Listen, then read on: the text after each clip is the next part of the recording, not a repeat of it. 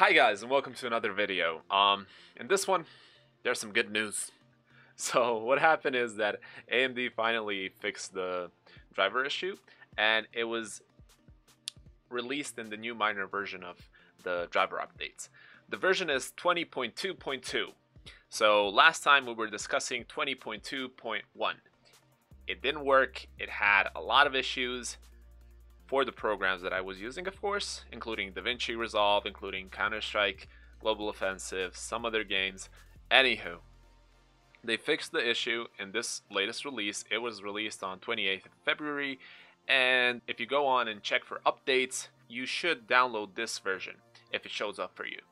So let's go ahead and just show you that DaVinci Resolve works. As soon as you get to this point, you can do whatever you want.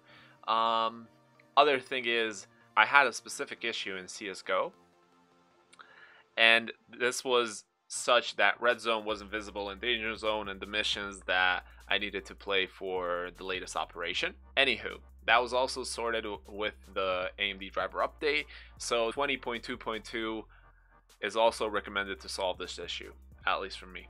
Okay, I'm gonna keep this short. That's been it for this video. Hope to see you in the next one, and bye.